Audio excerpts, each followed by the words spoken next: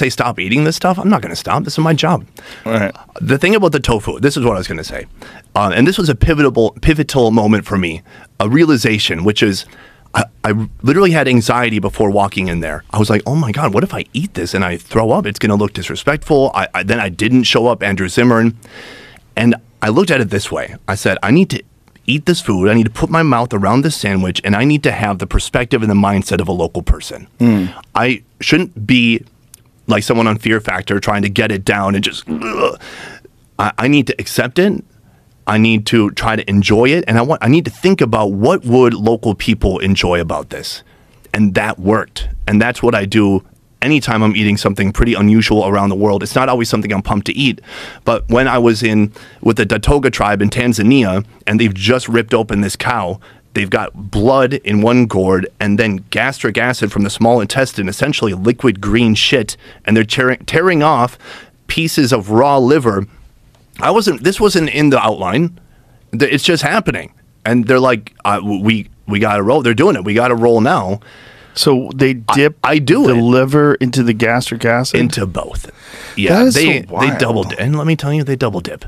So they go blood, gastric acid, they toss it down, and it's one of the most strange experiences I'd ever had, but I loved it because I loved how the people there were so into it. And for them too, you know, people talk about, you never want to be overtly disrespectful on camera, but oftentimes people are aware within their own culture if they're eating something strange. So here's you doing this.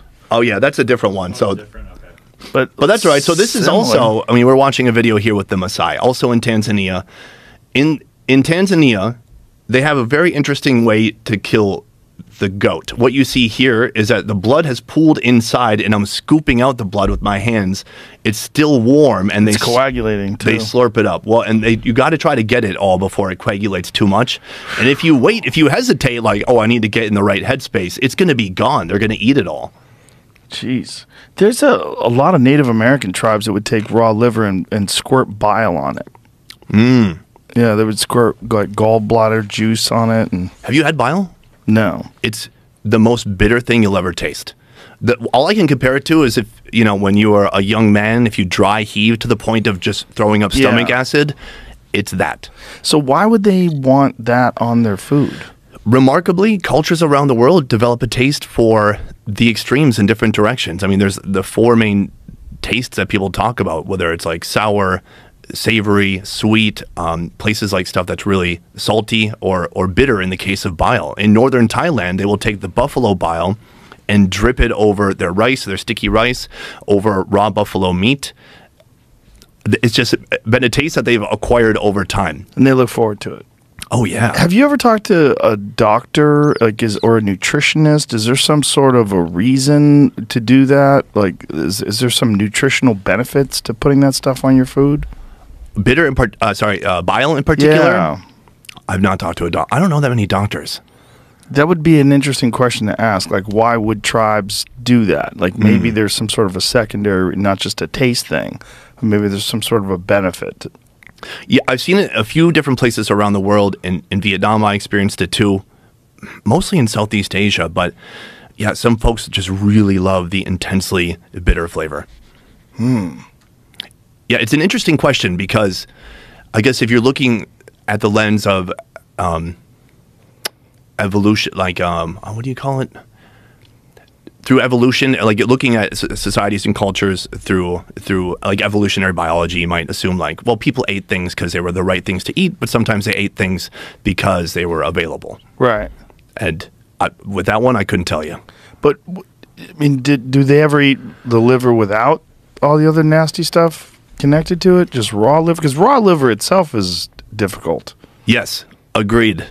Yeah, so it was nice to be distracted by the green poop juice on there. So at that time they ate, you know, to back up a little bit, this Datoga tribe was super interesting. We're way out in the middle of nowhere in Tanzania. They have these beautiful huts with a flat roof, grass growing off the top of it. And in this tribe specifically, it was a woman's job to dispatch the animal and to butcher up the animal. And so the way they kill it is, because this is a whole different topic we could get into, but the way people dispatch animals around the world varies greatly. And here, they would take the cow, they would tip it on its side or on its back, and then they would essentially suffocate it. They would put different logs, like wood, long pieces of wood or branches into its throat. It would take about 10 minutes, and eventually it would pass away. Then these same women cut it open, they get to butchering, they have their first initial feast, they get dibs, which you don't see in most cultures, especially in Africa. Usually stuff is going to go to the guys first. They take what they want, then they mixed the rest of the bile, blood, and organs all together and present it to the men. Whew. Why do they kill the cows that way? So I'm really, this is something you may have seen in my videos, that I don't really shy away from how the animals are dispatched or how they're killed. And I think it reveals something about the culture and about people. And I just find it fascinating because it's different every place you go. With the goat that you just showed, with the Maasai, they killed a goat, and they suffocated it. So they put their hands on his nose and mouth, and they held it there for 3-4 minutes until it stopped moving. And I asked the guy in the interview, "Why are you doing this? Doesn't that seem cruel?" And he said it would be far more cruel to slash the animal's throat to make it suffer from that, and then to have it also suffer from dying afterwards. So it's kind of like 2 points of suffering compared to 1. I mean, it's a tough question. Would you rather have your throat slashed or have someone suffocate you to death? Well, throat slash would be quicker. It'd be quicker, but it would feel so traumatic and insane. Like, you don't think it's traumatic to get suffocated to death? Well, I do think that they're both pretty bad. Yeah, they're both pretty bad. Yeah. Yeah, so they just have come up with some sort of a moral reason.